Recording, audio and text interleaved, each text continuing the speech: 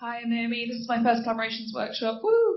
To mirror what you just said about art and how do you make a living out of open source projects, I'm from eLife, which is a life sciences journal, but we're interested in open source tools that help people to collaborate, to do research reproducibly, to do data visualizations and things like that, and we can support development of open source tools, we can showcase, we can get user research, we can use our expertise, we can help it fit into the publishing workflow as well as being something that's made by researchers for themselves, and they don't really think about what happens when an article gets to the journal.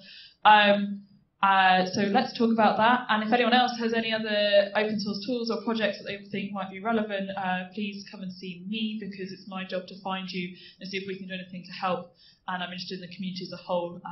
It's not just about our journal. Cool. Thank you.